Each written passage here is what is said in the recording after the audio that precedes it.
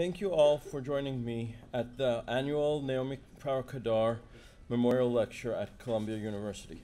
I want to thank Jeremy Dauber, Agi Legutko, Dana Kressel, Dina Mann, our caterers from Esprit Events, our photographer, videographer, the work study students here tonight, and everyone who worked hard to make this event happen. It's always uplifting to see a group of people come together and celebrate the historical, vibrant, and transformative nature of the Yiddish language and Jewish culture. But tonight I am especially glad to be able to welcome our distinguished speaker, Professor Jonathan Sarna.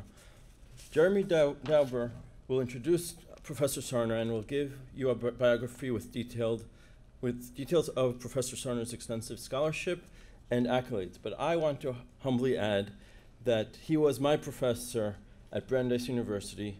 He taught my American Jewish history class when I was getting my MA in Near Eastern and Jewish studies. I'll always remember Professor Sarna's passion for his subject and transferring that knowledge to his students. I am eager to become a student once again and learn from Professor Sarna this evening. My father, Dr. Avram Kadar, my sisters, Maya Kadar and Einat Kadar, who couldn't join us tonight because she's finishing med school, and myself make up the board of the Naomi Prawer Kadar Foundation. My family and I started the Naomi Foundation to further my mother, Naomi Prawer Kadar's Zichronah Levracha passion in the fields of innovative education and Yiddish in academic and scholarly settings. One of our goals as a foundation is to make a scholarship on Yiddish and Jewish topics accessible to a wider audience. We established this annual lecture to honor my mother, Naomi, as a scholar and a teacher. Our goal is to provide the opportunity for the public to explore topics in Yiddish language, linguistics, and history. My mother believed deeply in the transformative power of the Yiddish language and saw the way Yiddish inspired her students to connect to their heritage. This annual lecture very appropriately celebrates her love for Yiddish language and Jewish history. Naomi spent her life immersed in Yiddish. The daughter of survivors, she grew up speaking Yiddish in her home in the Bronx, and she and her siblings attended the Shalom Aleichem folk shul. In Naomi's eyes, however, you did not need to grow up speaking Yiddish to learn and appreciate all the art, history, humor, and tradition that the language has to offer. Naomi taught Yiddish to students all over the world for over 25 years, and she took so much joy in helping her students uncover linguistic beauty and cultural richness of Yiddish.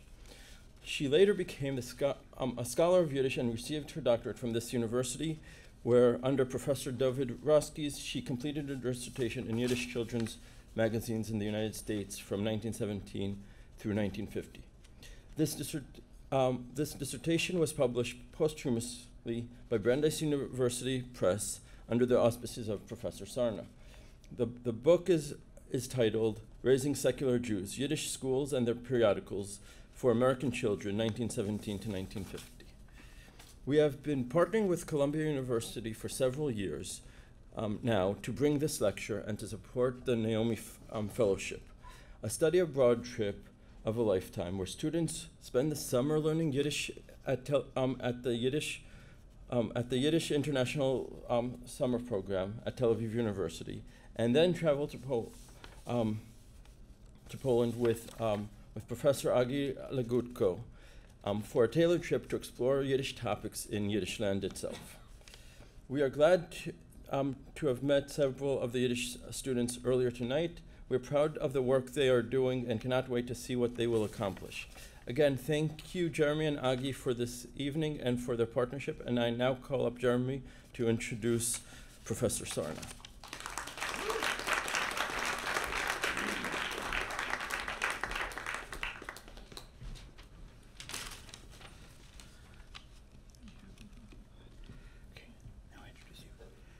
Nadav, thank you for that beautiful introduction, which not only is so gracious to all of us here at Columbia, who are honored to partner with you, with the foundation, with the family, in sending Naomi's message more broadly to the world, but also for the warm and wise words that you said about your mom, who is a very important part of the legacy of Yiddish education in the country in general, but certainly at Columbia University.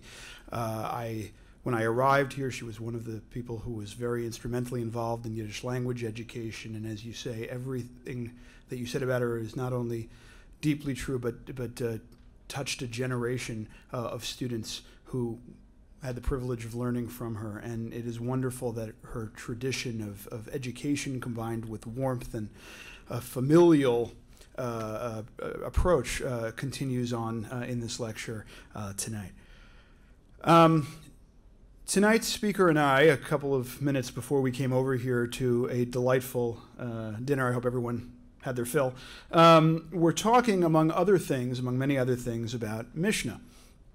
And if one can excuse me for quoting something in Hebrew in an event that is dedicated to Yiddish, I will try and inflect it with a Yiddish accent, however. It is said in Pirkei Avos that the world stands on three particular measures, right? That of Torah, that of learning and scholarship, that of avoda, or avoda, that of service, and of gemilas chesed, right? Gemilot chesedim, of kindness and charity towards others. I would say that both the person in whose lecture we are speaking tonight and the person who is giving this lecture tonight exemplify all of those measures. You have heard from Nadav about Naomi better than I could express it, and it is my privilege not only to repeat and double that, but also to speak about that with reference to our speaker tonight. About Professor Jonathan Sarna's scholarship, scholarly record, his scholarly contributions, he does not need me or anyone to discuss, and I think you would rather hear the lecture than my give an entire categorical list of them, because we would be here for a very long time if we did. Suffice it to say that he is, I think at last count, it is at least 30 books. Is that correct? Here and there. Another 5, another 10.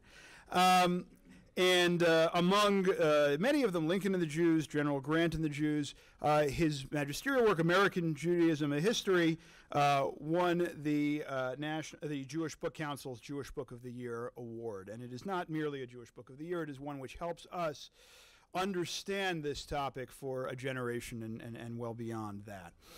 And it is his scholarship in some ways that we are privileged to hear tonight. But it is also that scholarship which is tethered to avoda, to a life of service in the profession, in the community, to the country, and a kindness and charity that Nadav alluded to, and that anyone who has had the privilege of interacting with Professor Sarna on a personal or a professional level understands is not merely an obligation for him, but is a birthright.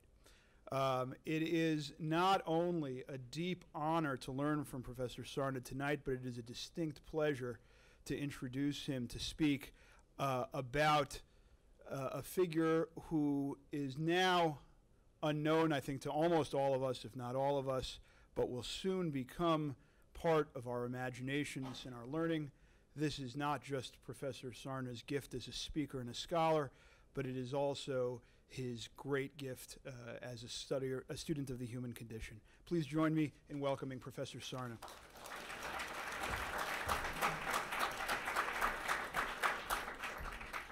Well, I'm awed. Thank you so much for that gracious introduction, and wonderful to really see you again, Nadav, and others who are in the room.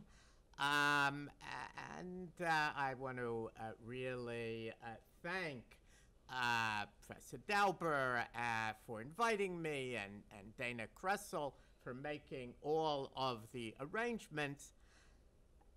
I really feel a close tie to Naomi Prawer Kadar, because her book, which you've heard about, Raising Secular Jews, it's a study of Yiddish schools and their periodicals for American children.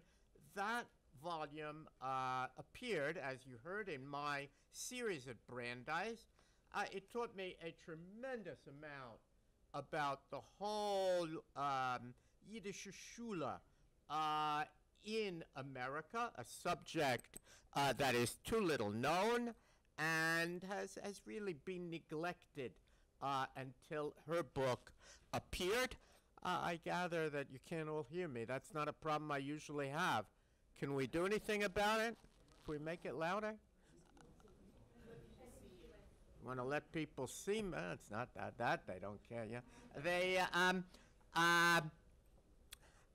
This volume, which I recommend, opens up a whole literature by, for, and about young Jews who grew up between World War I and 1950, and even the photographs in the book are very well selected and highly important. Now, Naomi's raising secular Jews, as well as most of the literature on Yiddish culture in America, and for that matter, Jewish culture, focuses on the 20th century. And that makes sense. That's when most of America's Jews immigrated. It's when the great works of American Jewish literature, the canon that we know in English, in Yiddish, in Hebrew, in Ladino, all of them mostly are 20th century in vintage.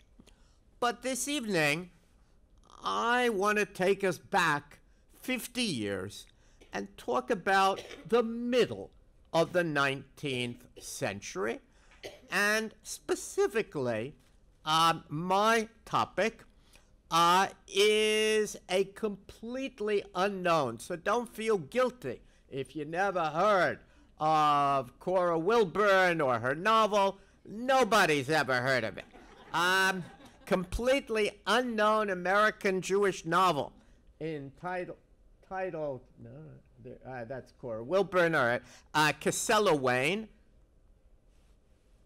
published serially in the spiritualist journal, The Banner of Light. This is, so far at least as I know, the very first novel written and published in English by an American Jewish woman, and it actually revises the whole chronology of American Jewish literature, predating by a full third of a century, 32 years, what had previously been seen as the first Jewish novel by an American Jewish woman, a very different kind of book, Emma Wolfe's novel of intermarriage, Other Things Being Equal, which was published in 1892. Actually, this novel precedes and predates what Louis Harrop, also a fine Yiddishist, described as the first novel of literary value to treat of American Jews seriously, realistically, and at length. That's Nathan Mayer's Civil War novel, Differences, published in 1867. Casella Wayne, set in the 1940s and published in 1860, just on the eve of the Civil War, predates Differences by 7 years. But it's not just the early date of this novel that makes Casella Wayne significant. The novel, which is really an autobiographical novel set in the 1840s, opens up a whole world of which we know almost nothing. A world of crooked gem dealers who traveled to exotic places, Australia, India, Venezuela, visiting Jews in each one. A world where a Jewish child might be rescued from her non-Jewish father so that it might be raised by Jewish parents. A world where a Jewish father molested his daughter. A world where the daughter took solace in the new and heavily female movement known as spiritualism, becoming for a time among its best-known writers. So the remarkable author of Casella Wayne, the very first American Jewish novelist of consequence. I see students here. There's tons of work to be done on Cora Wilburn. I have 2 huge notebooks of her work. This is only a Vorspeise. Yeah, but she published under the not very Jewish name Cora Wilburn, but her original name, I discovered, was Henrietta Pulvermacher. Yeah, you changed your name too, yeah. Pulvermacher, for those who don't know, is powder maker. And I think that Naomi Prawer Kadar would have resonated to her, because Naomi too was interested in the story of young people coming of age. And as I discovered to my own great joy, and will share with you a little later, Henrietta, meaning Cora Wilburn, knew some Yiddish, which she used to display her loyalty to the Jewish people and faith. Now, this coming fall, I am publishing an annotated edition of Casella Wayne with the University of Alabama Press. This is really an extending ad for this book. And there you'll be able to read my full introduction to this novel, as well as selections from Cora Wilburn's diary, which I likewise discovered.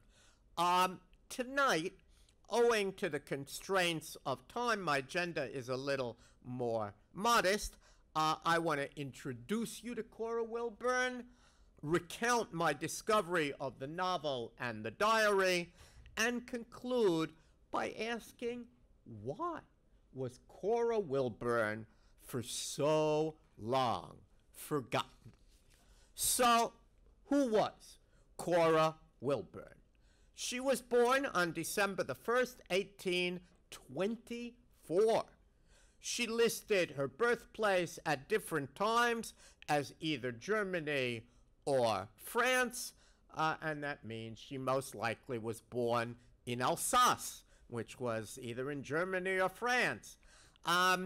She was fluent in German, with some knowledge of French, Spanish, and Yiddish, but she considered her mother tongue to be English, and it may well be that her birth mother was from England. That is certainly what she claims in the novel. Cora Wilburn's father, whom she absolutely despised and whose name she subsequently discarded, was an unscrupulous gem merchant and con man, as well as an abusive father and husband. He remarried following the untimely death of his first wife, but maintained his criminal ways.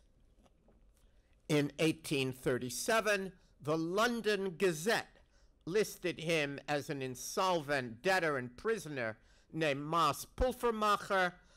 6 years later, you can't really read it, but 6 years later, papers in Burma and Sydney portrayed the same man as Moritz Pulvermacher, and under the headline, Tricks of a Traveler, it described how opulently attired In the company of his wife and daughter, he claimed to be a rich diamond merchant and swindled people by taking loans that he did not repay and by supplying them in pledge false stones, counterfeit gold, and faux silver.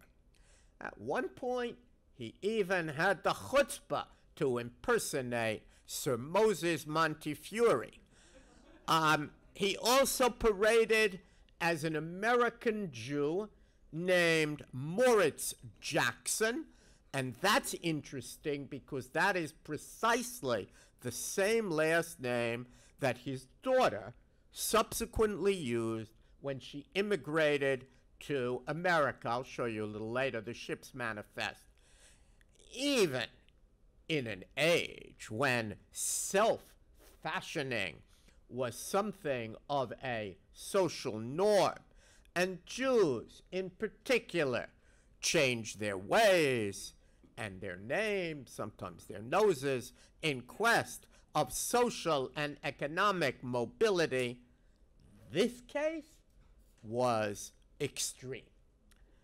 Now, ultimately, Moritz, that means her father, settled in the Venezuelan port of La Guaira near Caracas, where the Jackson family, as they now called themselves, took up residence in 1844.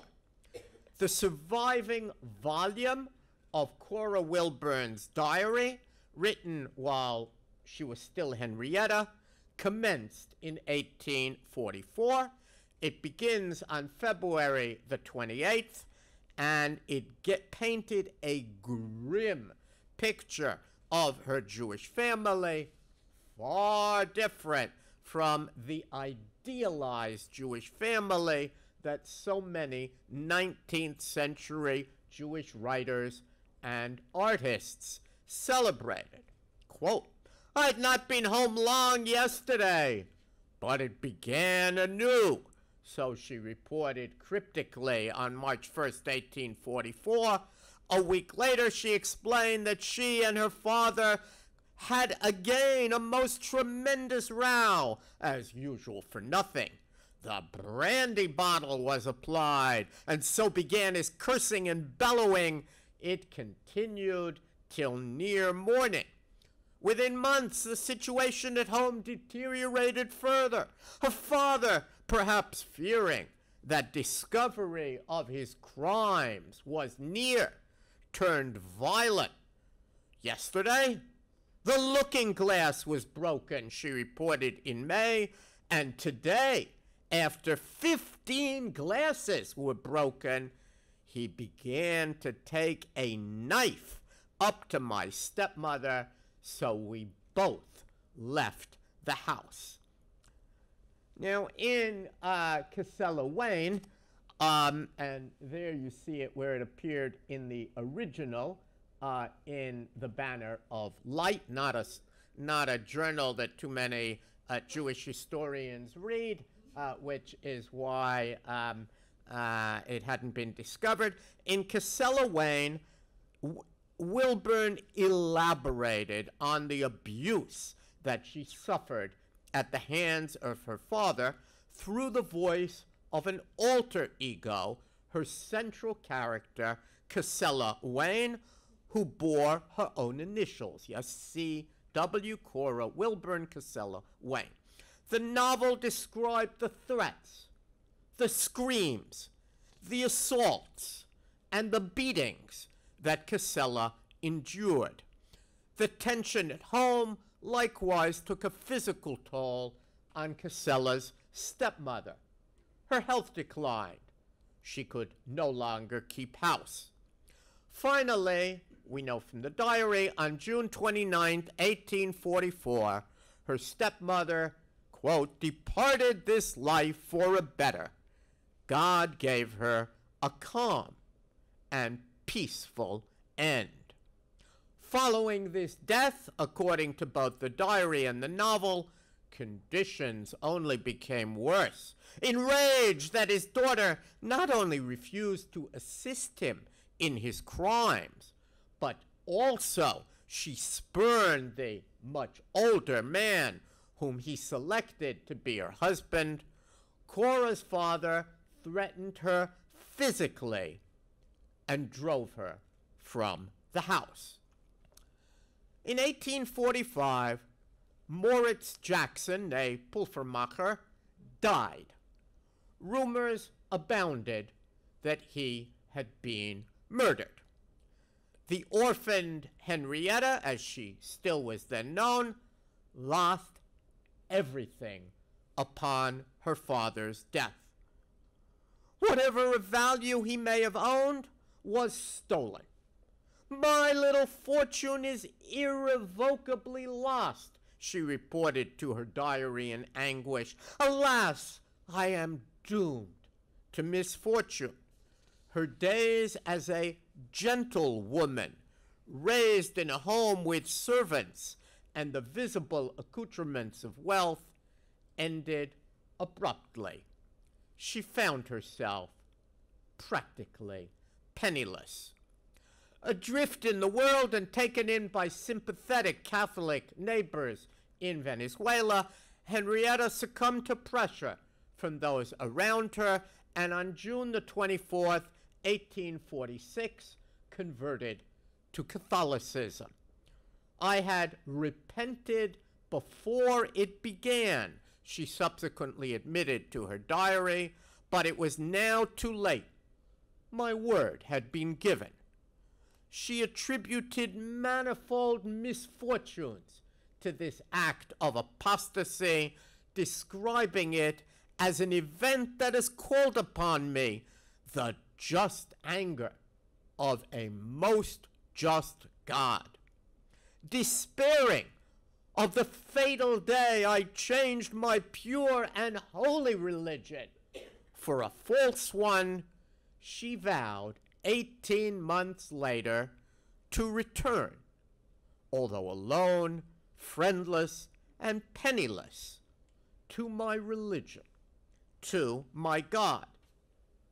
And here, to my great joy, is where she turned to Yiddish in her diary. The Yiddish students here shouldn't worry if they can't read it.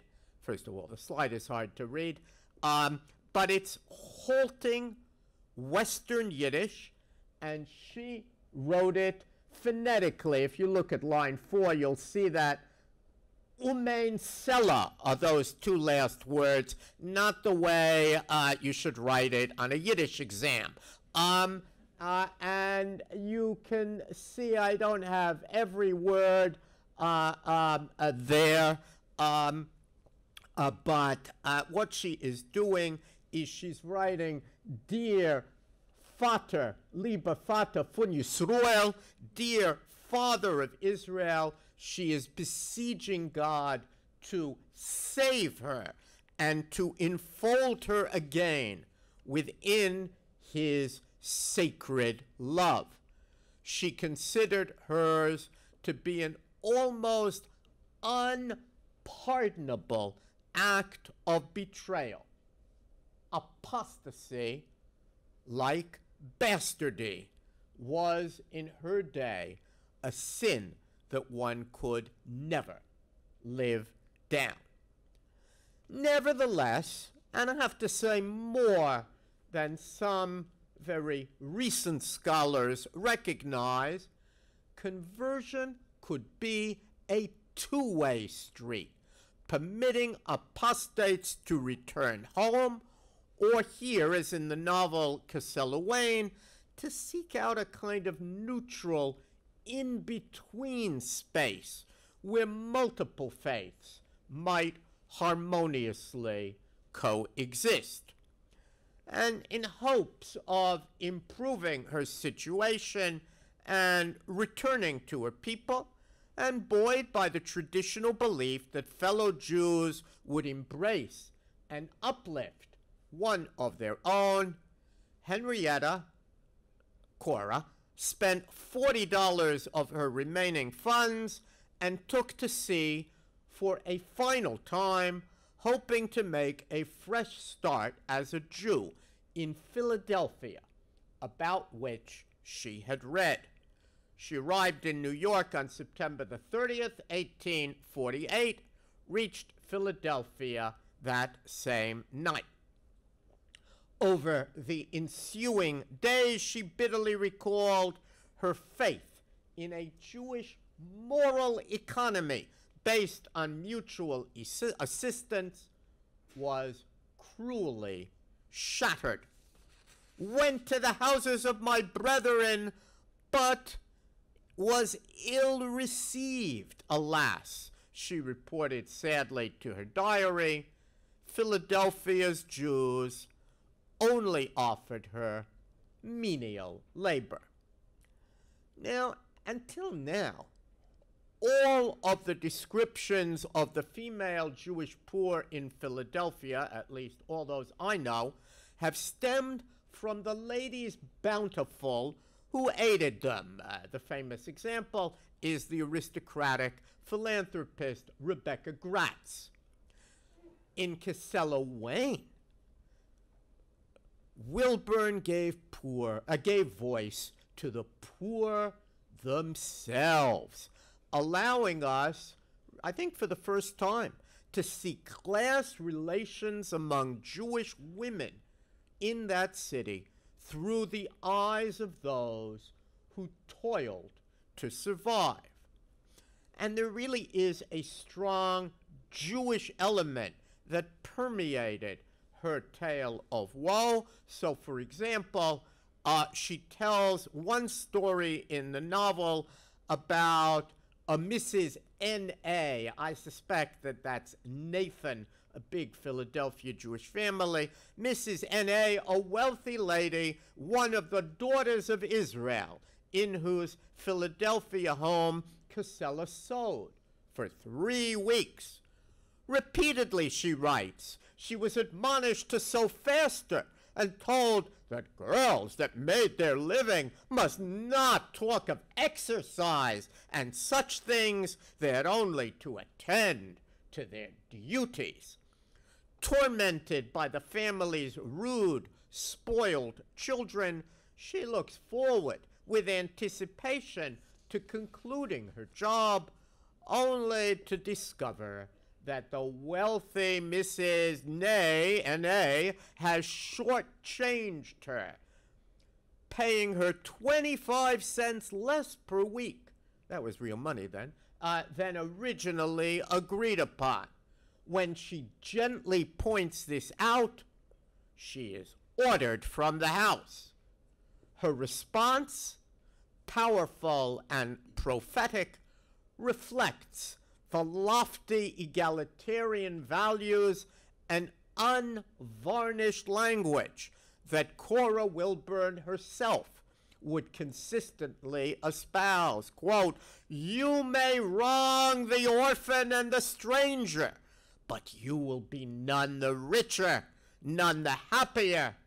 Your religion is a sham, your lives hypocrisy. I scorn, I shrink from association with such as you." Not the way to make friends with the rich and powerful of Philadelphia, but astonishing to see in such an early text. Jews in standard seamstress narratives, when they appeared at all, did so as wealthy male industrial capitalists who took financial advantage of unorganized women workers. Wilburn turned that trope upside down. Her central Jewish character, modeled as we've seen on herself, was poor, female, and an unfortunate victim of circumstance. Standard seamstress narratives also focused on the industrial arena, the factories, the mills. Wilburn focused on the domestic arena, the private homes where she herself had toiled. Finally, most seamstress narratives depicted needlework as a dead end, a life-defining fate. Wilburn's own story belied that. She, nevertheless, notwithstanding the fact that she didn't remain a seamstress, she continued to champion those less fortunate than herself, giving voice to women who might otherwise have been invisible. After 4 years of mind-numbing toil, 1848 to 52, Henrietta broke free of her hated needle. Aided by Christian friends, she became a professional writer and began life anew. She would, from now onward, be known only by her nom de plume, Cora Wilburn, which soon became her legal name, listed in government censuses and also on her death certificate.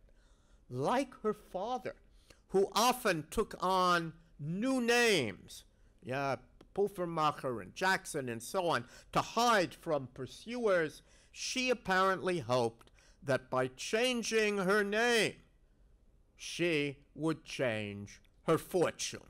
Mishaner Shem, Mishaner Mazal.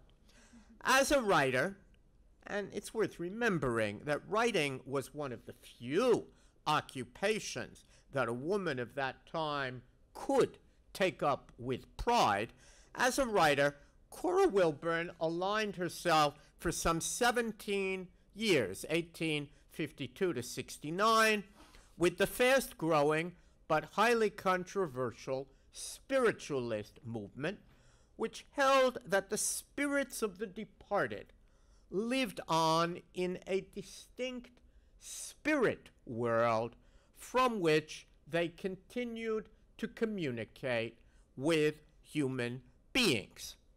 Nourished by the same upstate New York soil as the women's rights movement, spiritualists advocated women's rights and treated women on a par with men in their practices, policies, and ideologies. Some of you will know Anne Browder's great work on spiritualism and the origins, really, of the women's movement and so on.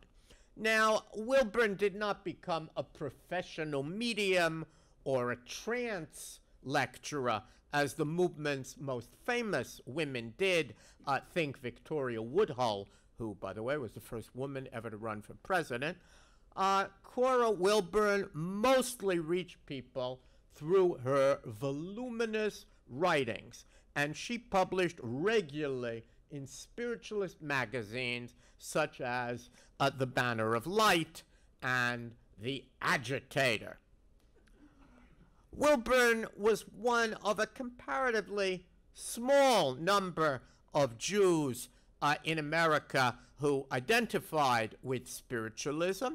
She never denied her Jewish heritage. Indeed, in Casella Wayne, she celebrated that heritage, but much like Jews who would later participate in such movements as Unitarianism, ethical culture, Christian Science, and more recently Buddhism, she insisted that her liberal spiritualist faith required her only to be true and pure and to live the life that is approved of God and angels. In a series boldly entitled My Religion, she went so far as to portray the human soul as a more reliable guide for human beings even than the Bible. She also lived a very austere life, allowing no swine's flesh to pass her portals, using very seldom and very sparingly, this is all a quote, any animal food, living upon nutritious grains, plentiful vegetables, healthful fruits, avoiding stimulants, greasy foods, and pies, barring from her home both alcohol and tobacco. Whether she would have smoked pot had she lived today or not, I don't know. Wilburn's productivity during these years was astonishing. Serialized novels, lengthy translations from German and French, colorful short stories, pointed non-fiction essays, and hundreds of poems flowed from her inexhaustible pen.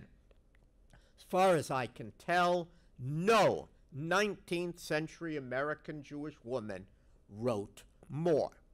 And these writings reveal Wilburn to have been a staunch advocate for social justice, a forgotten foremother of 20th century liberal Jewish activism. She spoke out boldly against African American slavery before and during the Civil War. She's the only Jewish woman, I think, who actually published in William Lloyd Garrison's newspaper on Garrison and the Jews. Where's my friend, Mrs. Rukaim? Ms. Rukaim's, yeah, her father wrote everything that's worth reading on that subject, but I would have loved to have shared with him this discovery about Cora Wilburn. He would have been fascinated. Anyway, in addition, as early as 1860, other forms of social injustice likewise drew from her sharp rebuke. Quote, the hard-heartedness of landlords, the tasking of the wretched seamstress, the burdening of orphans and widows with the double weight of humiliation and toil, the contemptuous treatment of dependents, the starvation wages that force young women into the paths of degradation. Against all these outrages, my soul protests. Now, in 1868, Wilburn gathered funds sufficient to publish. Oh, that's not in the wrong place. Anyway, that's her passenger list, but that's what I wanted to show you. To publish a small book of her poems entitled The Spiritual Significance of Gems. She actually learned about gems in her father's house, but where he used the precious stones to profit and deceive, she looked upon them as spiritual preceptors, each imbuing its wearer with a moral lesson. Sapphire, trust in heaven. Diamond, spiritual purity. Chrysolite, holiness, and so on. The spiritual significance of gems, like most volumes of poetry, brought its author neither fame nor fortune, but the volume was noticed by the American Israelite, that's the Reformed Jewish newspaper founded by Rabbi Isaac Mayer Wise of Cincinnati. He just turned 200 yesterday, so the Reformed, and significantly, and this is what interested me, the newspaper identified Wilburn as a Jew. Quote, the poems teem with kind and affectionate expressions and noble aspirations for the happiness of man, it reported, even as it grieved at Wilburn's belief, quote, in the dread superstitions of spiritualism. We are sorry, it wrote, to see so gifted a daughter of Zion being deluded by the heathen demonology of prostrating impostors. Yeah, Jewish Week doesn't use that kind of English. Yeah? Notwithstanding the spiritualist teachings reflected in her poems, Cora Wilburn, by the time this book appeared, had actually grown disenchanted with the spiritualist movement. Investigators, after all, had shown that the mysterious rapping sounds that once held believers like Wilburn in thrall were nothing more than noise produced by the vigorous cracking of toe joints. That's the story of spiritualist rappings. Other spiritualist demonstrations likewise turned out to be reproducible tricks rather than the manifestations of a spirit world beyond ordinary perception. Internal controversies likewise weakened the movement, particularly well-publicized battles concerning the issue of free love. So Cora Wilburn was scandalized by Victoria Woodhull's call for, quote, sexual freedom for all people, freedom for the monogamist to practice monogamy, for the varietist, that's a polyamorist, to be varietist still, for the promiscuous to remain promiscuous. Really amazing to realize those views were being debated in the 1860s. So it was that Wilburn left spiritualism and found her way back to Judaism.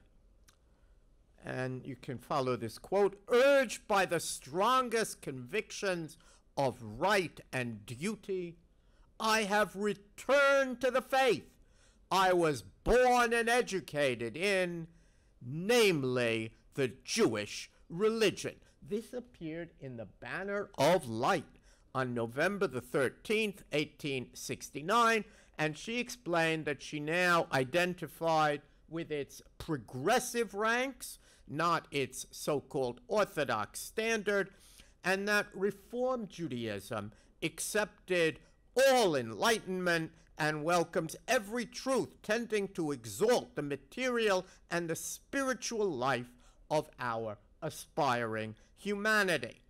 She promised to continue to labor for the pure, the true, the beautiful, to the best of her humble capacities, but would henceforward do so as an identifying Jew.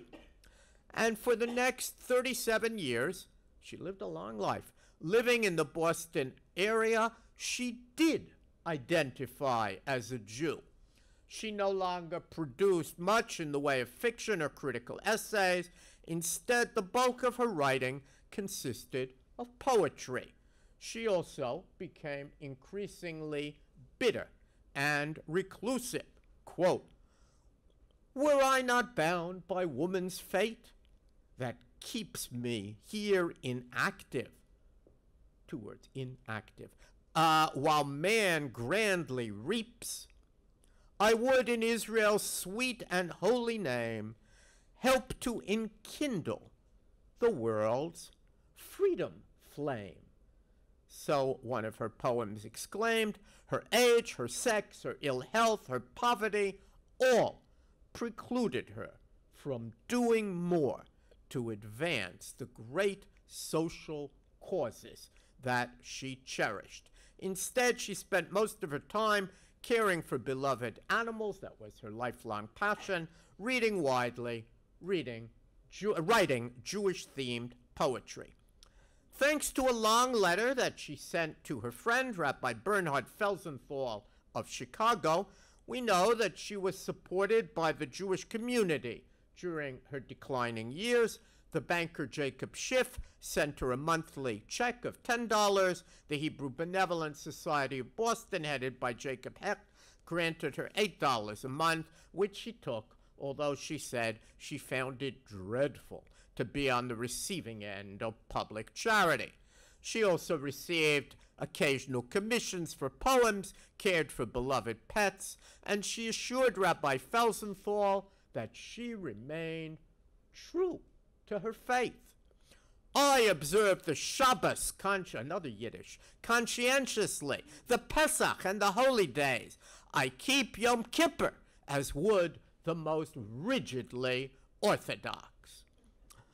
Cora Wilburn died at home in Duxbury, Massachusetts on December the 4th, 1906.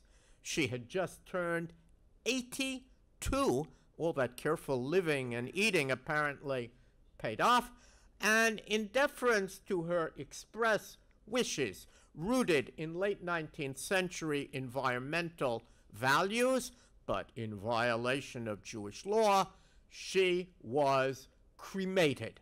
Reputedly, she was the first person of Jewish faith ever cremated in Boston.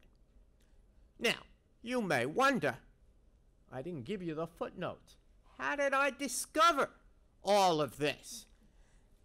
The partial answer is I've been stalking Cora Wilburn for years. Her name sits on several published lists of 19th century American Jewish women writers. Those are very short lists, so, unlike, I don't know, Emma Lazarus, everybody knows. Cora Wilburn, who's she? And nobody knew anything about her. There's no listing for her in the Jewish Women's Archive. You can read the whole of the Encyclopedic Jewish Women in America. Won't find her name mentioned. I did find some of her poems in late 19th century Jewish periodicals like the Maccabean, and I found an intriguing letter she wrote to the young Henrietta Zold, later, of course, the founder of Hadassah, extolling Zold's, quote, efforts in behalf of our unfortunate Jewish brethren in Russia.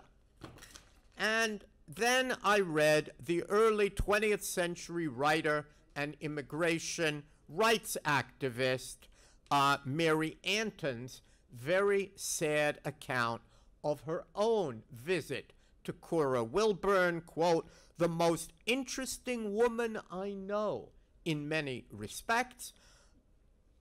She found Cora Wilburn secluded in her old age. She had become, according to Anton, a hater of the world and individuals. And I found a few other obscure references to her, and I carefully filed each one away. I encourage graduate students who come upon such people, make a file on each one. That's what I did.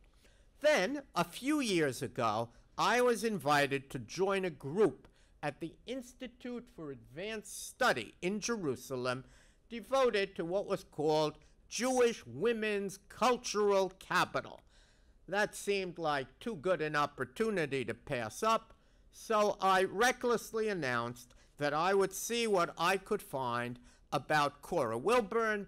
I dug out my file, and I recruited 2 Brandeis students to help me scour the internet for other references. Fortunately for me, Cora Wilburn is an unusual name. Yes, if her name had been Ruth Cohen, I wouldn't be giving this lecture. What popped up astounded me. Hundreds and hundreds of pages of small print prose and poetry by Wilburn spread over a wide range of journals, most of them not Jewish at all, and extending over half a century. There's a lesson there for historians. There's a lot of Jewish history buried in general newspapers and periodicals.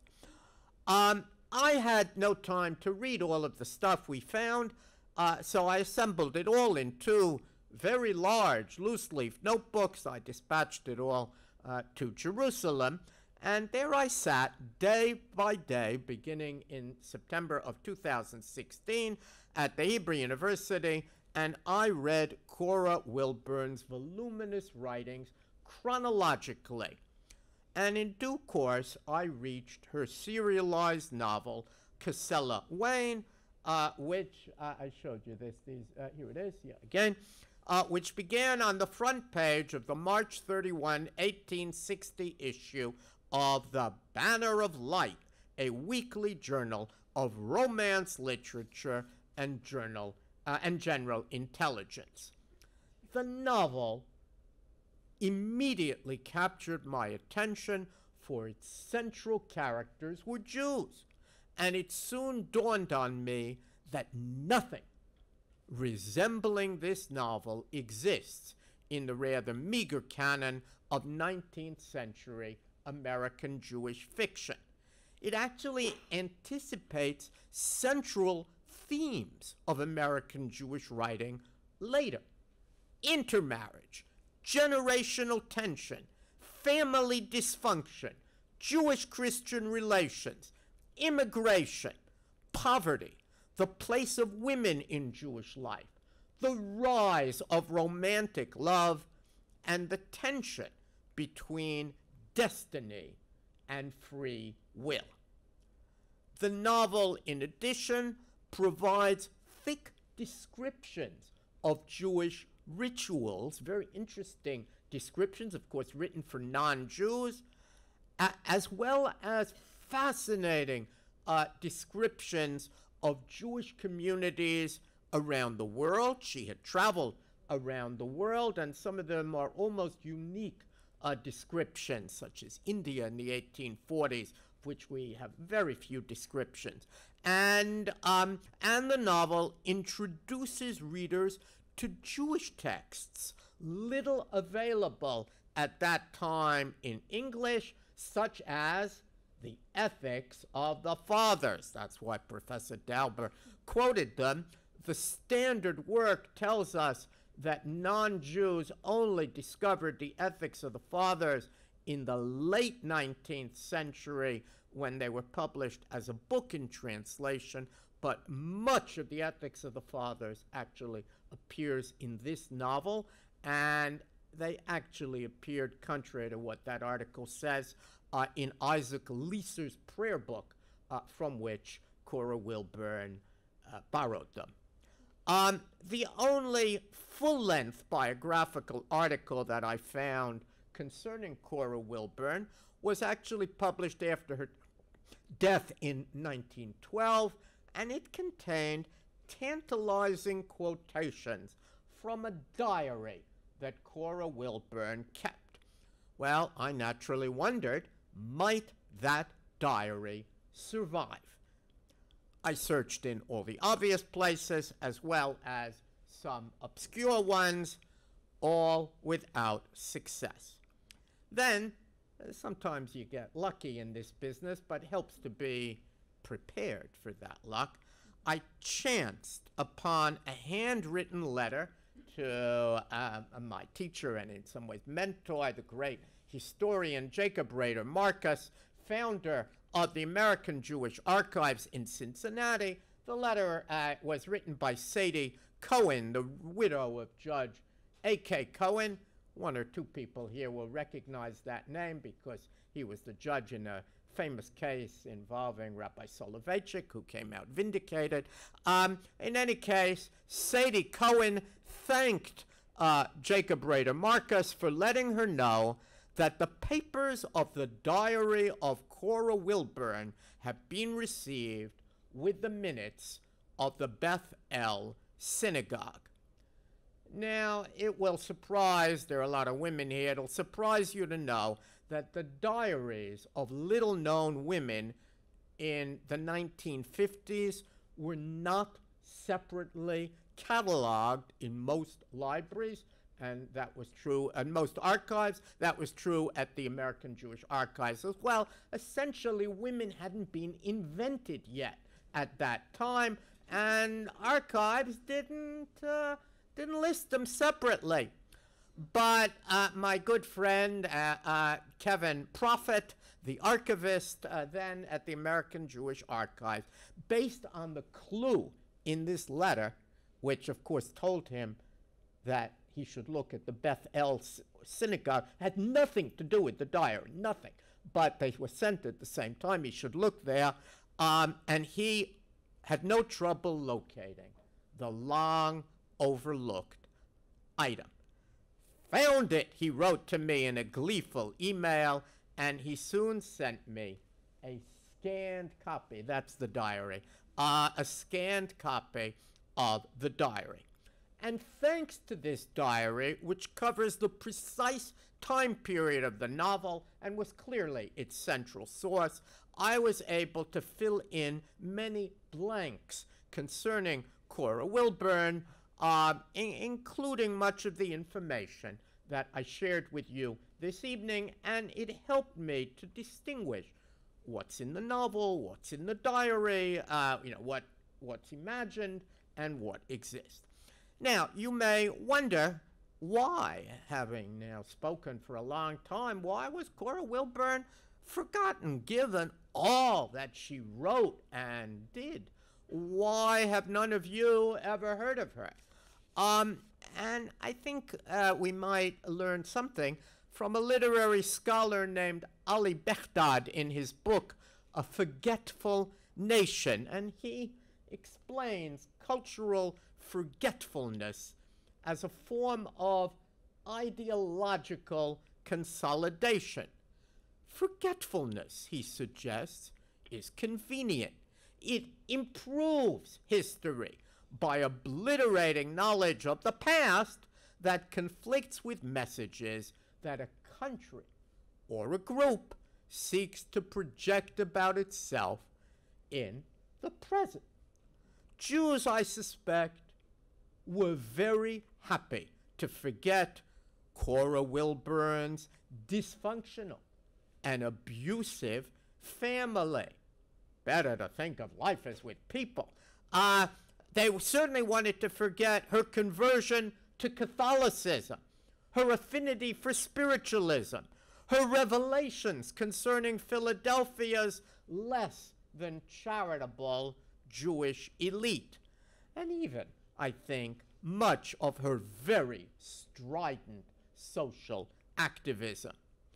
The fact that she remained single, that she failed to involve herself in any real Jewish institution, and that she spoke out so stridently on behalf of the poor and the powerless did not help her memory either. American Jewish history has, I think, often been unkind to individuals who failed to live up to our community's shifting ideals. Subversives, the independent-minded, the transgressors, women in particular, have been banished from cultural memory. That, more than anything else, may account for the forgetting of Cora Wilburn. The time has now come, I think, to read and remember her. Thank you very much.